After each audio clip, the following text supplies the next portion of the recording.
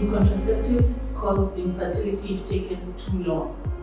There are multiple types of contraceptives. We have barrier contraceptives like condoms that we talked about initially, internal and external. And then we have contraceptives which contain hormones. So we have multiple types of them. We have the oral ones, the ones which you take daily. We have patches we put in the body, and then we also have injectables. For the oral ones, women take them for up to a duration of time within their cycle.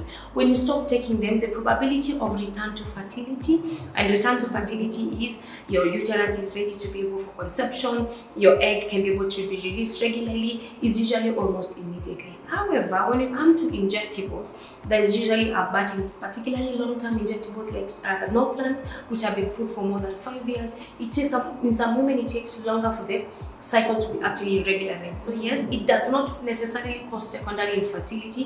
What it does, it prolongs return to fertility.